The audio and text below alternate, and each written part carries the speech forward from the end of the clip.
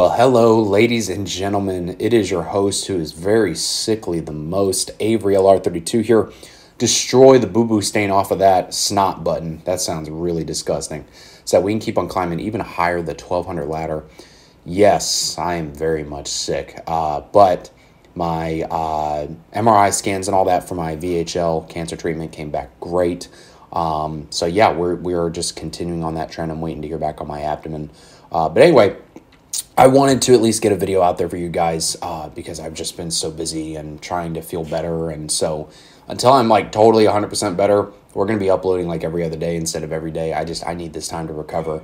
My body is just so out of whack. I feel like I deep-throated a cactus. Anyway, on that image, let's talk about the potential for this new format post-Duelist Nexus. I was doing a little bit of talking with our homie Valley D, and we were talking about some of the, obviously broken cards like Revolution Synchron out of Duelist Nexus.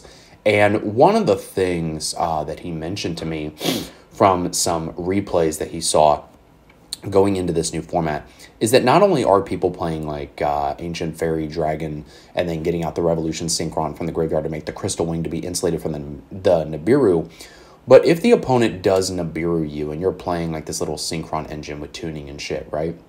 Then you can go for like, say, the Crimson Dragon and like a Baron and of course tag it out for like another level 10 synchro like Bysteel Dispater, or like what a lot of people are doing is getting out a level 12 and then using the effect of the Crimson Dragon to summon out King Calamity. Now what does King Calamity do? It's 4,000 attack, 3,500 defense, level 12 dark monster.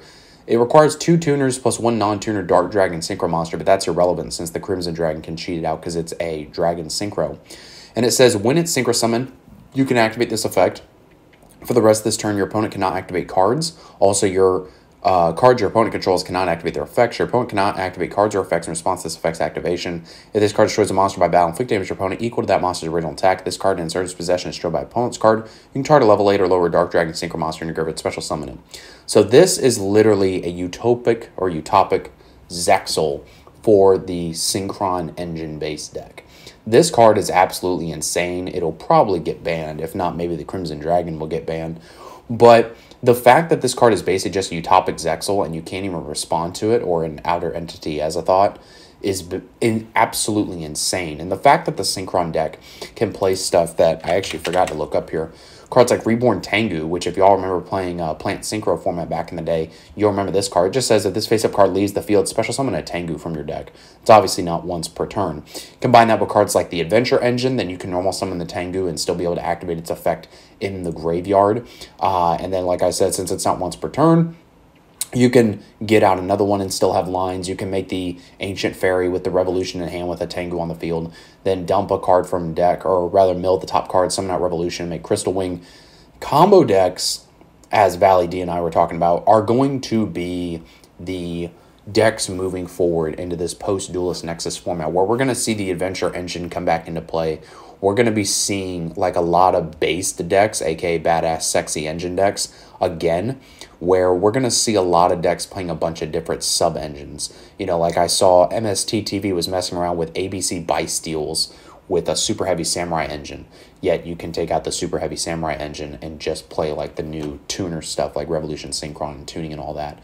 So it's going to be really interesting to see all of the different combo decks that we're going to be seeing coming into this format. Now, with that being said, it's going to be much harder for decks to side deck against these decks because of the fact that there's so many different sub-engines. Now, what are some things that you can side deck against these combo decks? Well, obviously, you've got things like Dark Ruler, you've got Droplets. The other thing that people are using too, along with Super Poly, is that they are summoning out the Draco Knight Draco Quest, which if the opponent ends on Baron plus a warrior monster, so if they end on a warrior monster, along with the Baron, which I've seen some combos, they end on some kind of warrior monster, then you can get out Draco Quest. This card says that it must first be fusion summoned. Once returning, you can target a dragon synchro monster in the graveyard, so either graveyard. Banish that target, and if you do until the end phase, this card's name becomes that monster's and replace this effect with that monster's original effects. While this card is in attack position, your opponent takes any effect damage you would have taken from their card effects instead. So the fact that you have a Super Poly target to help crack these Synchron combo Electric Boogaloo 9000 decks is amazing. And I think that that's going to be the standard moving forward, that we're going to see people playing Dracoby Quest with Super Poly, or at least attempting to. And then, of course, we're going to see people take the Adventure Engine with Tengu and Revolution Synchron and just have all the plays. Because if you can get to this King Calamity, oh my god, like, you're just winning the ball game. Like, especially since, like, the opponent just can't even respond to it, is just nuts. Like, I think that this card will definitely get banned if this takes off. What about in regards to all of these other cards? I really don't think that these other cards like Synchro Zone and all that are going to make much of an impact. Obviously, things like Assault Carrier will be good. Stardust Synchron, I think, will be pretty good. Synchro Overtop, to me, just feels like a bit just too much. Like, it feels like it's just unnecessary. Duelist Genesis may see some play. On Your Market, Set Duel may see some play. Synchro Dilemma may see some play. That's what's cool about all these cards, that there's so many of them to choose from, that it's going to be interesting to see what cards get played and which ones don't. Wheel Synchron on paper seems really good, but yet it's not, because it's a level 5. So it's just like, how can you even play this card other than cheesing it out with Junk Speeder? And I know even something I was talking with Valley D about was, well, you can't really play the Adventure Engine because the Griffin Rider messes up your Junk Speeder. But it really doesn't, because you just get out one of each. So, like, you can summon out a level 1, level 2, level 3, level 4, or whichever number you're going for, and just go from there. Like, you can play 2 of each copy. Like, you're not even really worried about it. So the Griffin Rider isn't really that much of a hindrance. Yeah, you also have to have the token up on the field. But, I mean, even just being able to go for 3 monsters is pretty good. Especially, too, like, if you're able to set up a different monster negate that's not Griffin Rider, then, like, you're still insulated from stuff like Nibiru. And, again, even if they Nibiru you, then you can still go for things like Crimson Dragon and set up King Calamity and all that. But in regards to, like, other Rogue decks and stuff, like, how is this going to help Rogue? Well, pretty much any deck. Like, obviously, there's going to be decks that are better than others. But Rogue decks can take advantage of, like, a generic triple tuning engine with, like, triple Revolution Synchron or whatever else it is that you decide to play. Yeah, you may get locked into synchros with things like Assault Synchron if you use its special summon effect to play to the field. Otherwise, you can just normal summon it and not be locked in. So you do have different lines that you can go for, but what you need to remember is that even when stuff is generically good, that does push the other meta decks higher than Rogue usually. That's just how it is.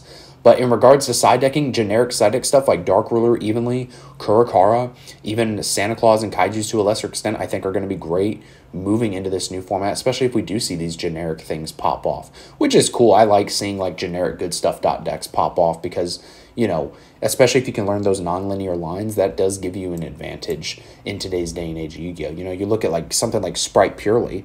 You know, I did well at that Boca Raton Regional simply because of the fact that the lines were non-linear and people didn't know what to expect.